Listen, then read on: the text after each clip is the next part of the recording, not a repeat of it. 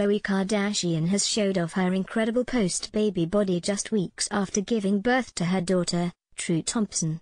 The Keeping Up with the Kardashians star flashed her washboard abs on Snapchat as she shared a series of videos from the gym, telling fans she was feeling good as she returned to the gym. Kim Kardashian West's sister lifted her long-sleeved black top up to expose her bare stomach, before she began to caress it, clearly proud of her progress.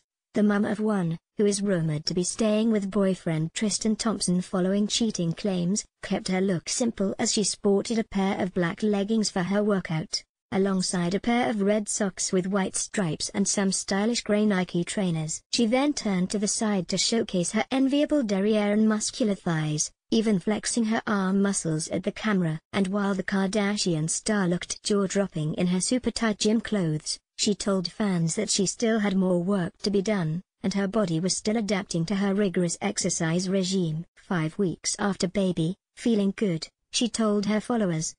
"Muscle memory is a real thing, because it's still under there. I've got to get rid of this part," she said, as her hand hovered over her bottom. "Feeling good. This and my thighs. But we're working on it.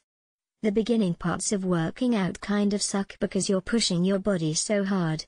You're so tired, and you're trying to get back into your rhythm," she said. "What I'm annoyed about is that I've read a couple of times on Twitter that, they feel that I'm focusing too much on my body.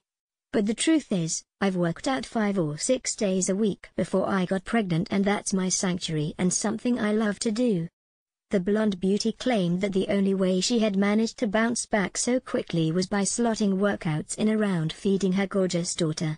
"So I want to start doing that now and getting into my rhythm, and in between feedings I want to find time to work out because that's going to be my new normal," she added. "True. Just because I have a baby, doesn't mean I have to stop doing the things that I love, and I love working out and getting my mind right."